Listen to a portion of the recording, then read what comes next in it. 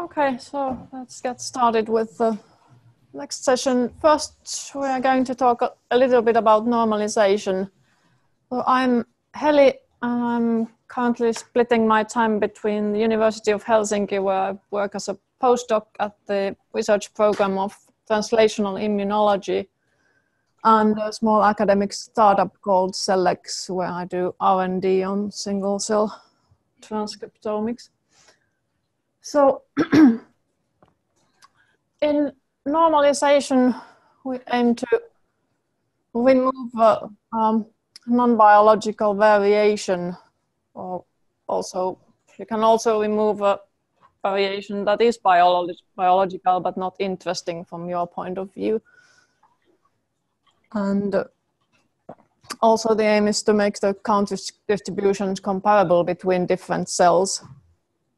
In single-cell sequencing, usually only between cells normalization is usually done. With 3' tagged data, you don't need to do a gene length normalization, but if you have full-length data, like from SmartSeq2, then also the gene length must be taken into account. And so the aim of the normalization is to remove these biases typical to single-cell data. So after normalization, the gene expression should not be clearly correlated with the sequencing depth of the cell. And also the variance should mainly reflect the biological variation instead of technical variation across the cells. Like we already discussed in the QC, the single-cell RNA sequencing data is different from bulk RNA-seq.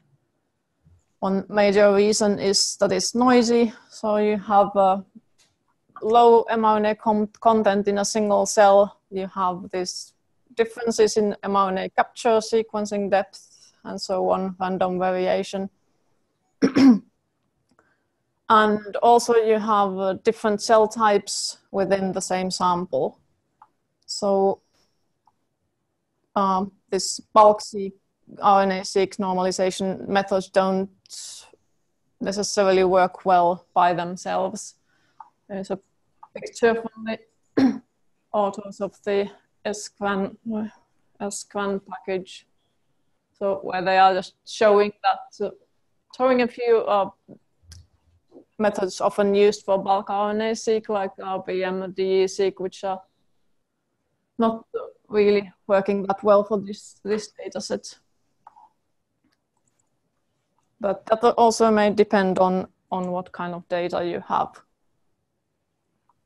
So in order to separate the biological and technical variance, you have to make some kind of an estimate of what kind of technical variance you have in the data.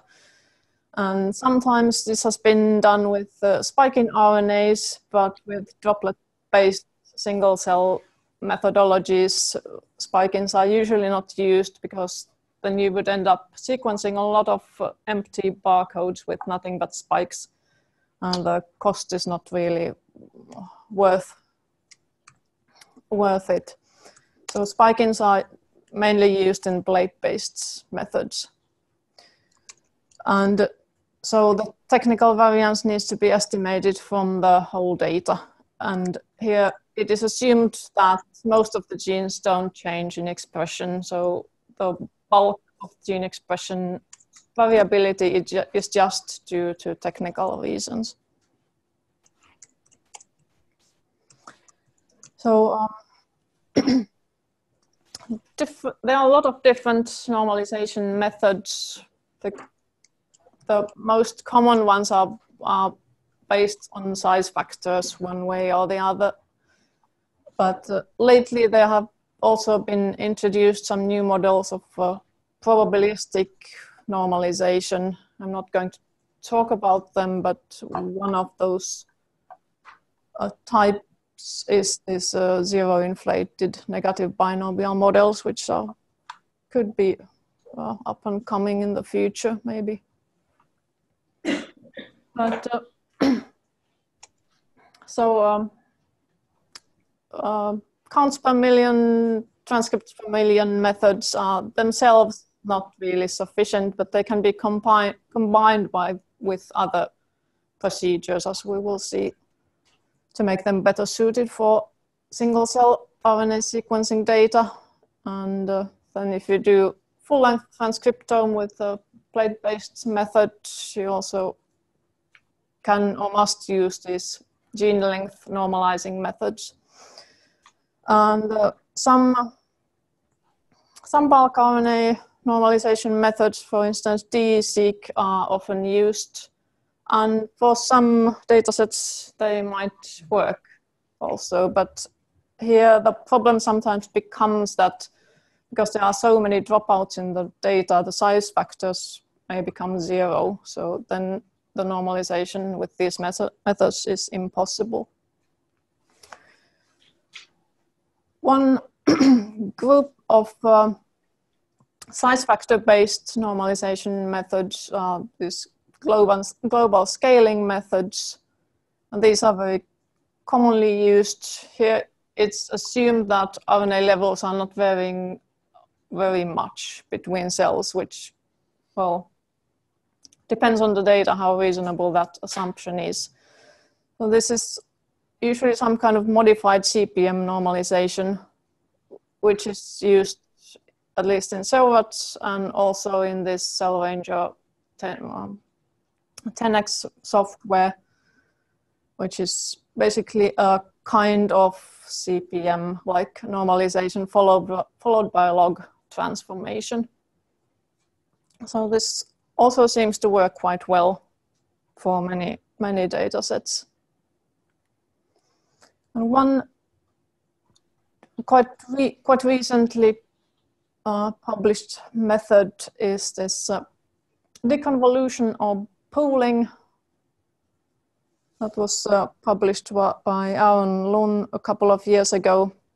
So in this method, you pool several cells together to make a kind of a pseudo cell, and then so you sum up all the counts to get rid of this 0 or dropout problem, and normalize that to a reference, which is in this case a reference pseudo cell made by pooling all the cells together. And you repeat and continue with this many times until every individual cell is part of several different pools. And from those pools, you can then deconvolute the cell-specific size factors with linear algebra. And this method is implemented in the scRNA package, which we will use later in the exercise session. One more thing that I want to mention is this Bayesian model-based methods. I'm not sure if they should be called size factor or probabilistic methods, but one of them is this basics. These, at least originally, has required spike-ins, but I think it's now being developed so that it can be used for data when you don't have spike-ins. So that was all that I have on normalization. So if there are no questions, I will talk a little bit about, yeah. When you use the global scaling and then you have the additional convolution? Well, there are no strict rules about when you should use which method. You basically just need to try it out and see if it works for your data. So I would probably start with something a bit more simple, like these global scaling methods. And if that doesn't seem to remove the bias, dependency of the expression on the sequencing depth, then continue and use some other methods like this deconvolution algorithm. But basically, you just have to try it out and see how it works.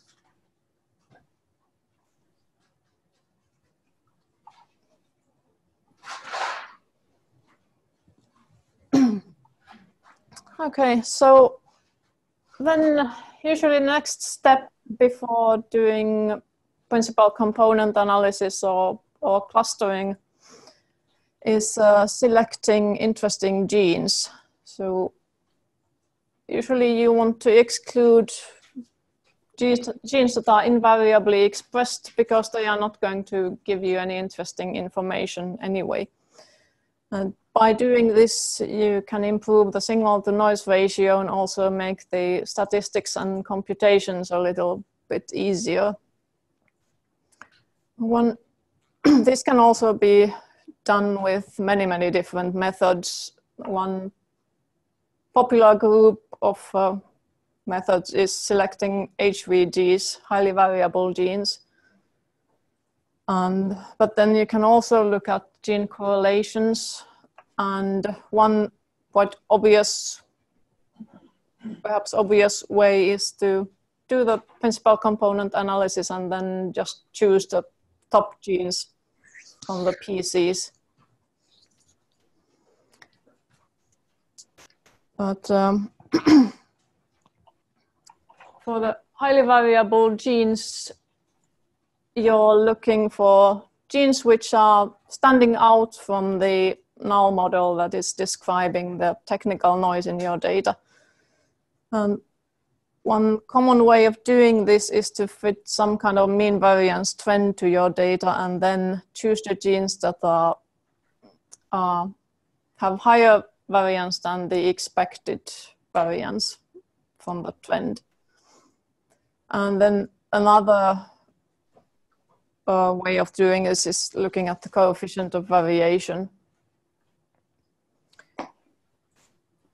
And yet another method is to look at the dropout rate of the genes. So if you have a high number of zeros in your data for some gene, that means that it's probably a cell type specifically expressed gene. So therefore it is interesting. And then, well, I just mentioned the gene correlation, so you can also use this for selecting interesting genes. So the idea is that if you have different cell types in your data, then there will be groups of genes that are correlated in their expression. And that correlation tells you that they are probably true variable genes instead of being just randomly up or down. This method assumes that the technical noise is independent for each cell, but that is obviously not always true. If you have batch effects, then this assumption doesn't hold. So that was a very brief run through of the different methods. There are really so many different ways of doing this. And here I only talked about unsupervised methods of choosing variable genes, but of course you might also want to take some list of genes that you know that are important in your biological model. For instance, if you've already done one experiment which is similar and got a list of variable genes, then you might want to use the same list to analyze a new set of data. And you just need to be sure that your data doesn't contain some other variability which you're not aware of.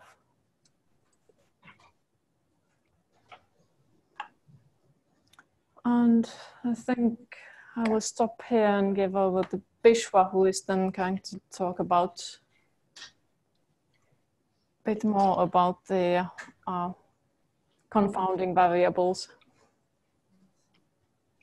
Are there any questions?